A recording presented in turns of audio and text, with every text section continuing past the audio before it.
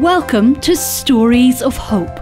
Hear what God is doing through OM's Ship Ministry as Logos Hope visits ports around the world.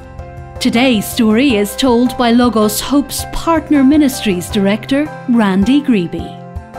One of the goals here at OM Ships is for the ship's company or the crew members to connect with the local people. Well, before we arrived in a port recently, we found out that there was a family on shore that was interested in connecting with a family on board the ship. Well, that happened. The two families got together, they did some outings together, the children of both families were able to connect and literally have some fun together. One of the outcomes none of these parents had ever expected. You see, the local mom reported how impressed her children were with the ship and the crew members and how they shared God's love with one another. Her kids got excited and started sharing God's love to the people around them, to the point where one of the daughters even picked up the phone and called her own grandmother. Now, Grandma wasn't too excited, wasn't interested in hearing about God, but the granddaughter decided this was just too important to miss.